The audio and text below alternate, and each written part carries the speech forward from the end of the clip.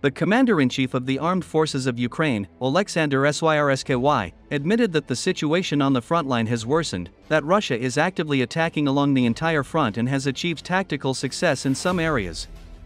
The Colonel General wrote about this in a telegram. The situation at the front has worsened.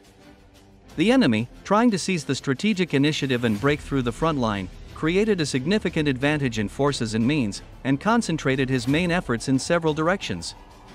Active attacks are carried out along the entire front line, and there are tactical successes in some directions, he stressed. The commander-in-chief added that individual positions change from hand to hand several times during the day, which leads to unambiguous understanding of the situation.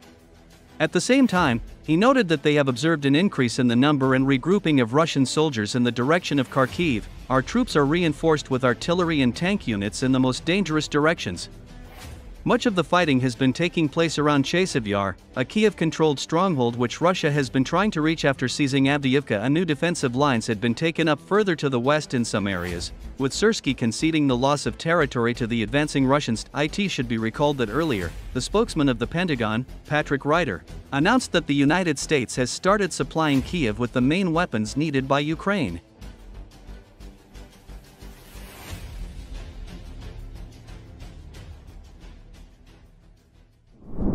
ISW assessed Ukraine's possibilities to liberate its entire territory from Russia. Ukraine's ability to liberate its entire territory in the long term depends on numerous future decisions in the West, the Kremlin and Kyiv. Any discussions that view the prospects of Ukrainian victory or defeat as predetermined outcomes ignore how all involved parties could dynamically change the war course in Ukraine. The Institute for the Study of War, ISW, reported this. Western media continue to report that some US officials began discussions on freezing the lines again, as the new military aid package to Ukraine may be insufficient for Ukraine to regain all of its territory.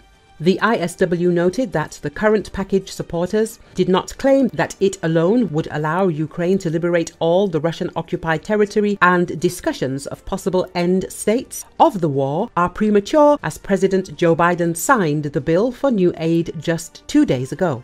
The US military aid is currently on its way to Ukraine, and it will take several weeks to reach units in the combat zone and significantly impact the battlefield. In the coming weeks, Ukrainian forces will initially have to use US aid to stabilize the front line and stop Russian advances, particularly on the Avdiivka and Chasiv Yar fronts. The scale and intensity of the projected Russian offensive operation in the summer of 2024, which is likely to begin in June, is also still being determined. In addition, the Russian military command may actively assess and revise plans for their summer offensive efforts to account for engagements with better equipped Ukrainian forces. The Ukrainians must defend against Russian summer offensive actions and prevent Russian troops from making significant progress during the summer months before they can challenge the initiative and conduct a counter-offensive later in 2024 or 2025.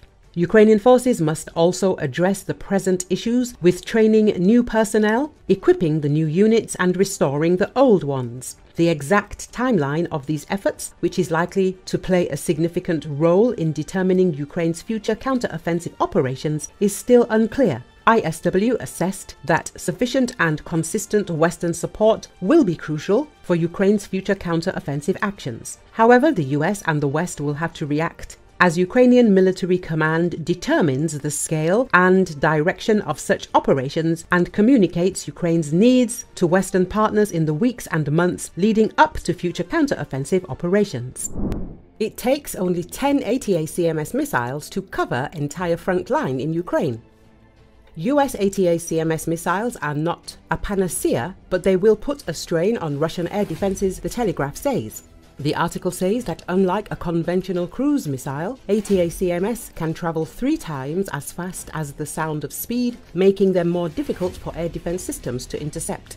Their speed is the missile's main strength. Once it is launched, Russia's network of radar and missile detection systems will be triggered almost instantly. Once the missile is launched, it takes time to accurately determine its trajectory and where it falls. Basically, all you can do is warn everyone to get down, said Justin Crump, head of strategic intelligence company Sibylline. This would put a significant strain on Russian air defense units. The article said Ukraine's forces would only need 10 ATACMS missiles to cover the entire front line and about 250 kilometers behind it. The US provided Ukraine with powerful long-range ballistic missiles for the first time earlier this month, and its military has already used them twice in the last week against Russian forces, according to 3 US officials. The first strike was inside Crimea's border on the morning of April the 17th, targeting a Russian military airfield, according to the officials. The Ukrainian military used the US-provided Army Tactical Missile System known as ATACMS for the second time on April the 23rd, targeting Russian forces east of the southeastern Ukrainian town of Berdyansk in Zaporizhia Oblast, officials said. The powerful missiles have a range of up to 300 kilometers and allow Ukraine to strike the Russian military throughout Crimea and in occupied parts of eastern Ukraine that had been difficult to reach. The US-provided ATACMS included both warheads with cluster munitions and with unitary blast fragmentation.